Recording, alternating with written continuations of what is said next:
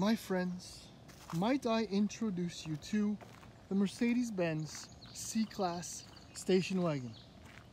If you're interested in getting a C300 4MATIC, well, you'll have to spend $47,400, which is more or less the same price as the GLC 300, but it has one major advantage.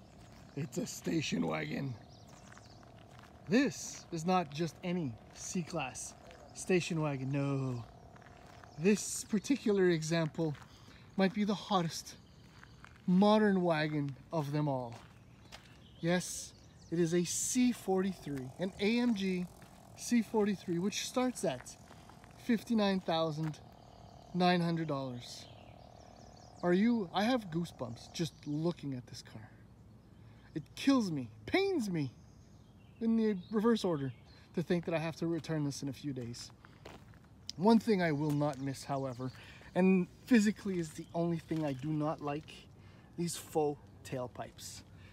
I don't know why Mercedes insists on doing this. You can actually see the real muffler, I think, back there. Why, I don't know. I don't like it, but that's just me. Anyhow, otherwise, good Lord, is it ever beautiful? And the white color is lovely. Hyacinth red, or I think it's brilliant blue, would take this car up like another notch.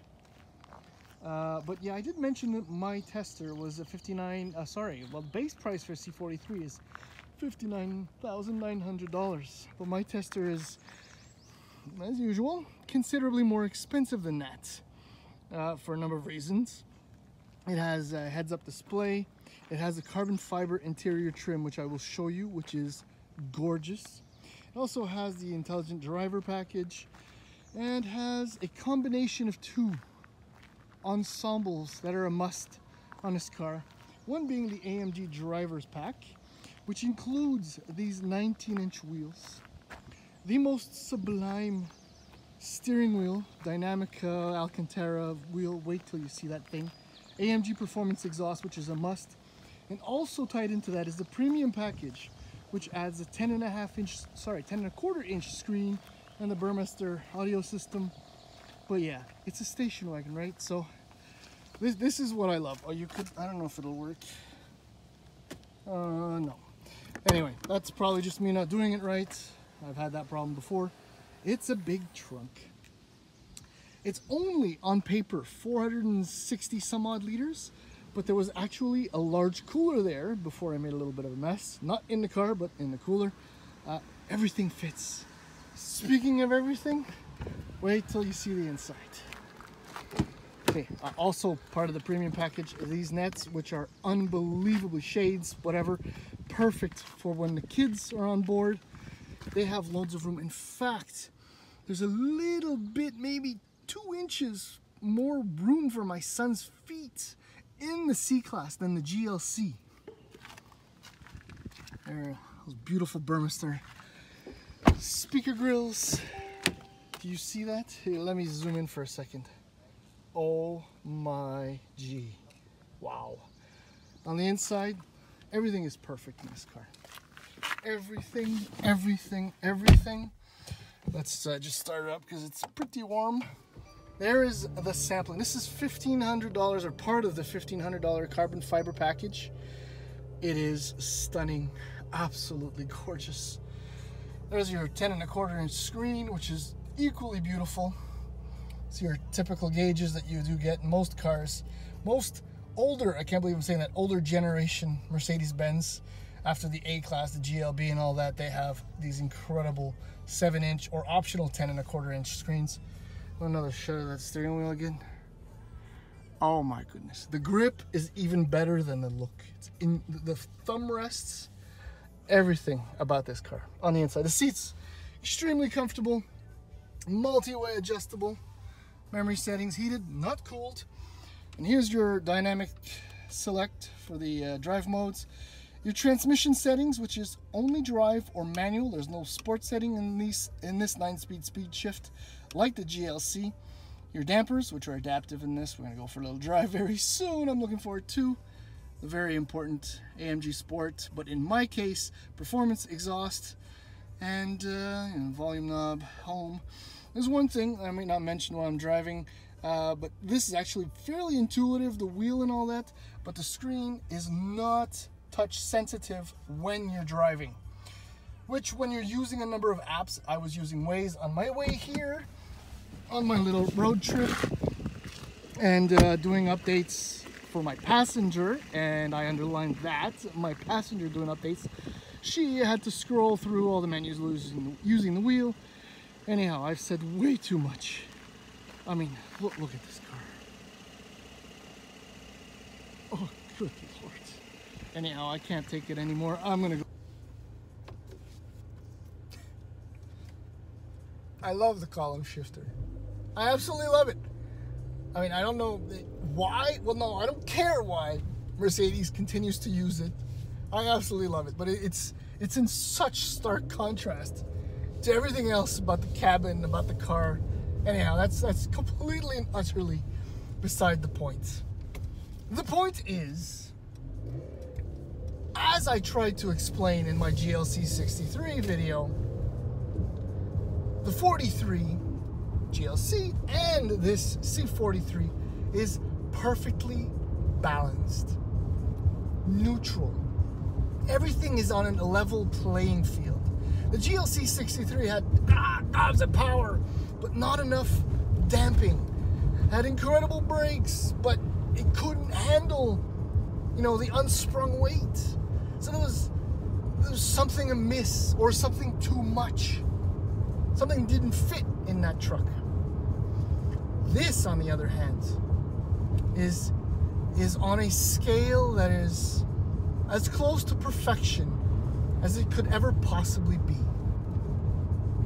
The adaptive dampers, which you get with the C43, are actually comfortable and do that job of dampening. The roads that I'm on right now are generally quite rough, but it's really nice in here.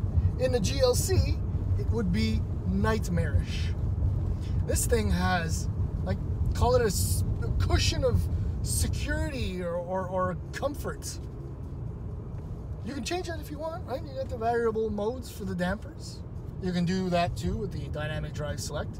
Currently, I'm in comfort, which is ideal for most cases. There's a Sport Plus, but in Sport, I eventually just turned down the dampers. So that's why there's an individual mode, which has me, in Sport for the engine, Comfort for the dampers, Powerful for the AMG performance exhaust, of course. There's also slippery mode, which I guess is kind of like a snow mode, which I won't be using anytime soon, sadly, because I return the car soon. But all that to say is that this is a comfortable, quick, refined, poised daily driver. This can be used every day as it was designed to do. And it's oh so wonderful. Steering is lovely. There's just a hint of feel that you're happy about it. The brakes are immensely powerful. Brake pedal travel feel is beautiful.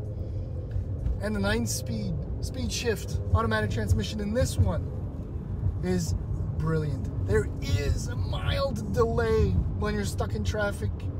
And occasionally it will kind of slip and drop into a lower gear, but it's really not that bad, because ahead of it is a beautiful bi-turbo, twin turbocharged 3-liter V6 that puts out 385 horsepower at 6,100 RPM and 384 pound-feet of torque from 2,500 RPM all the way to 5,000. So with 9 gears, a constant flow of torque, and a beautiful build-up in horsepower, this thing pulls non-stop. It'll do 0 to 100 kilometers per hour in only 4.8 seconds, which is insanely fast. If you need to go faster than that, get the GLC 63S. It'll do it in about a second less. But again, for a daily driver, and there's a lot of emphasis on this because it's a crucial element in most cars for today. Most people want to have that one car that can do it all. Haul everything, everyone, go fast, and only consume, here, check this out, right? I'm averaging 10.5 liters per 100 kilometers. The power, and mind you, 10.5 because I'm loaded, or was, and while I did a lot of highway driving, and I don't typically, as I've mentioned before, stick to the actual speed limit. So 10.5, considering all this, is brilliant. The road right now, I wouldn't consider it really a road. It's more like, it looks like paved ruts is what they are. And on the inside, in these wonderful seats, it's actually quite comfortable. Very serene, given everything. This car is wonderful. In fact, I think it's I love the Volvo V60, but there's a level of adventure, element, event, whatever, that the AMG has that a V60 T6 can't match. Also, this is a lot more powerful and a lot faster. But yeah, the all-road is wonderful, but it doesn't have that kick or that punch, although it is quite attractive, as is the V60 cross-country. However, it is only available with a T5. The all-road is only available with 2-liter. Okay, I'm rambling completely. What I'm trying to say is that this compact luxury wagon is epic. I have, again, goose pimples just thinking about it, just driving it, just loving it so much. And for the love of God, if you're shopping and you're thinking, you know, you're shopping for a new car and you're thinking, maybe, just maybe, a station wagon could do the job, please buy one. Save a wagon today. I just bought one a few months ago, and I wish I could buy them all and save them all. Anyhow, but maybe collectively we can do it. You've seen how spacious this car can be. There's room for everything, for everyone. I am absolutely in love with this car. I am seriously thinking I will put Mercedes badges on my Golf Sport wagon and return it. Hopefully no one will notice. Yeah, this car's fantastic.